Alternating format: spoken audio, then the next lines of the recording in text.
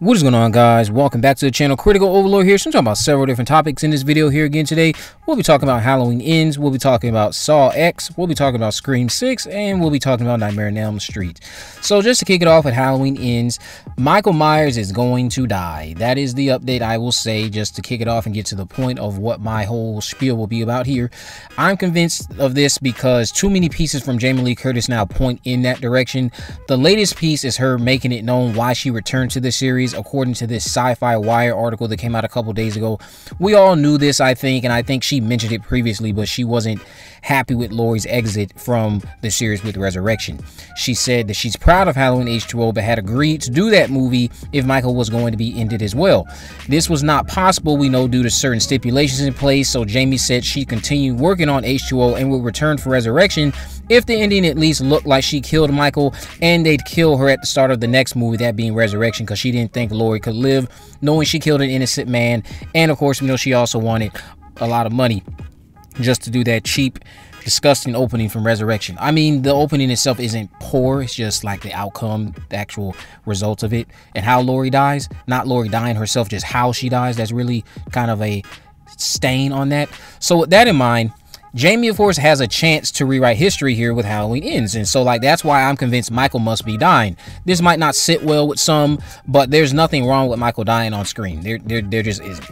The creative team involved with this trilogy definitely let her have some creative input, I feel like, but I don't think Michael is dying simply because she wants that, but because other parties want it too, and it just works out because she wanted this 20 years ago. Now, if you think the only reason Michael is dying is because Laurie Strode had that much control over this film, I mean, I'm not going to say it's not a possibility. I just don't think Jamie Lee Curtis was acting like that throughout the process of making these three movies. I think that there was an agreement from multiple parties that they want to kill Michael Myers. So we'll see if that's what indeed happens in Halloween Ends. Jumping into Saw X. Saw X is reportedly going to start filming later this month in Mexico, and the story will be set in Mexico possibly as well. Now, this is coming from Vink360, the Reddit user over on the Saw subreddit that folks, again, over there seem to trust with info due to their track record. Vink is saying that this movie will also be set in Mexico City, according to what they've been told or what they've heard from multiple different individuals or people or sources that go to them, and then they relate to us. We know Saw X is supposed to be arriving in theaters next October. It was announced and confirmed earlier this year, and we don't have any casting news, but this is expected to be a John Kramer centric film, so another prequel in some fashion, of course, since we know John Kramer's character Jigsaw died in Saw 3. We know Kevin Grudert is back at the helm to direct this movie as well, after he's had his hand in a couple of the previous entries. Now, Vink did also reiterate some other plot details. John apparently, now this again is not confirmed, John will travel to Mexico in relation to something regarding his cancer. Now, at one point, Vink was saying this would be Europe, so I guess they've changed it and now it's going to be Mexico. What that is, I guess, as far as like why they're traveling related to the cancer, I guess we're not going to find out until filming starts or later on when filming starts this month, if that's true. Or of course we won't find out why he's in Mexico until closer to the release, when we start finding out other official details. But we'll have to wait and see if all of this ends up being true, because if the movie starts filming later this month, that's another sign that, again, you should probably all start following the user Vink360 over on the Saw subreddit, and hopefully we'll get some more casting news and other official details as the film gets ready to go into production in Mexico. My hope is that it's just good enough prequel that can close the door on John Kramer, because I believe the IP can exist without that character. It just needs to be done the right way, and a lot of people think Spiral wasn't the right way. I'm not one of them, but I know there aren't many people who want a Spiral 2. I wasn't the biggest fan of Jigsaw, so I hope this revisiting or bringing him back once again is something that is able to close the chapter on what he has done. Tobin Bell, that being what he's been able to do for this series. Jumping into Scream 6. Scream 6 is allegedly going to have some early test screenings in November, according to a rumor that's now floating around out there. Shout out to you, Beyond the Mask, because I saw your video discussing this earlier today.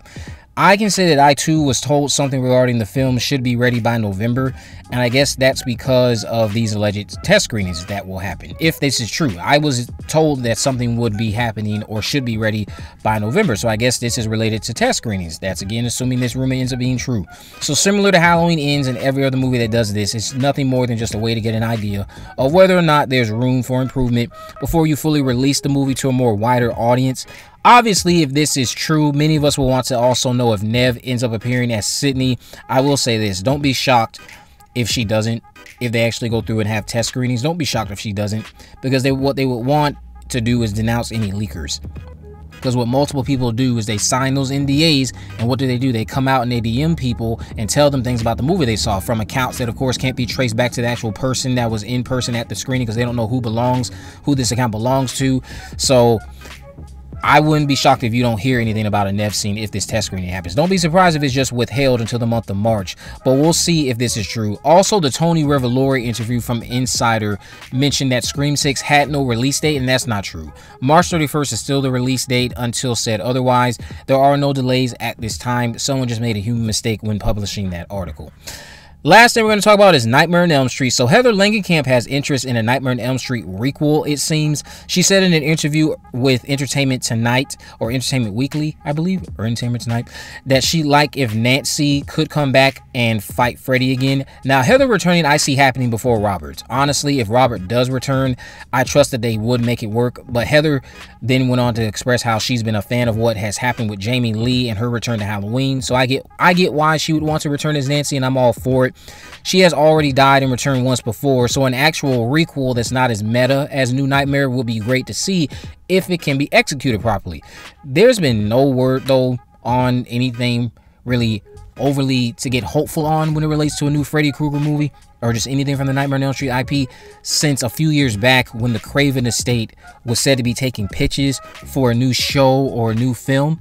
You know, and I've seen some things out there related to a requel, and several different people have a lot of clever, unique ideas that people seem to be a fan of. So I think a Nightmare on Elm Street requel could work. We kind of already got something like that with the New Nightmare, but again, that was more meta, overly meta than what they could do without that aspect involved, like we got in New Nightmare. So I think a requel for Nightmare on Elm Street could work. Heather Langenkamp being back would be awesome. Obviously, Robert Englund being back as Freddy Krueger would be awesome. And of course, it's important to remember that Heather Langenkamp expressing interest in this doesn't mean it's going to happen. It was just a nice little tidbit to hear from her when she was out doing this interview. But let me know what you guys think about all this down in the comment section below. If you haven't already, of course, make sure you subscribe, turn on post notifications so that you never miss a video. In the description, I will have links on my social media accounts. I'm on Facebook, Twitter, and Instagram. You can message me there, of course. Let me know any movies, news, or reviews you'd like me to cover in the future. And with all that in mind, guys, I will see you in the next video.